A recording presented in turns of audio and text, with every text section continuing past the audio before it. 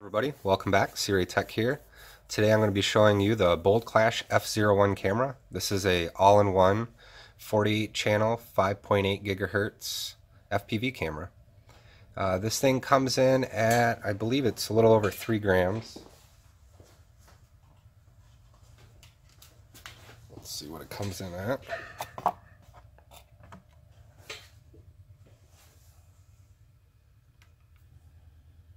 Oh, 3.7 grams, so it's relatively light in comparison to the H01 by Beta FPV. Oh, it's actually a little bit heavier. It's probably due to this really long power lead they give you. So it's fairly light. So let's see, this one does NTSC and PAL. So the PAL resolution is 720 by 540 and NTSC is 640 by 480. The lens angle is 120 degrees, and power consumption is 200 to 215 milliamp, and it looks like it can do voltage from 2.9 to 5.5 volts. So this camera is identical to the H01 by Beta FPV. The difference, I believe, is just the version number. I tried to find the spec sheet, couldn't find much difference between the versions, but I'm expecting roughly the same quality. One of the major advantages to purchasing the F01 as opposed to the H01 is the antenna. The antenna is really flexible and durable. This is going to be able to withstand crashes a lot longer than the H01. So that's one thing to keep in mind. And this camera is pretty affordable. I'll have links to both the Boldclash site and the Amazon link, so you guys can check this out. So I think that's about it for this camera. I'm going to cut away to some flight footage so you can see it in action, and let me know what you think. Stay tuned for some future videos. If you haven't seen my Beta FPV 65mm frame kit giveaway, definitely check that out. I'll have a card up in the top for that. All you have to do to enter is share the video and then copy and paste the link into a comment, and I will be drawing the winner on October 31st. And I hope you guys enjoy that.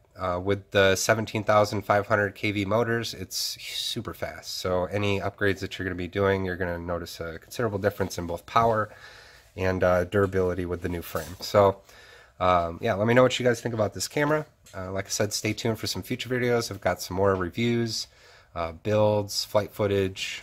I've got a lot of stuff coming out soon. So I hope you guys enjoyed this one. And if you have any questions, feel free to leave me a comment. And as always, fly safe and fly often.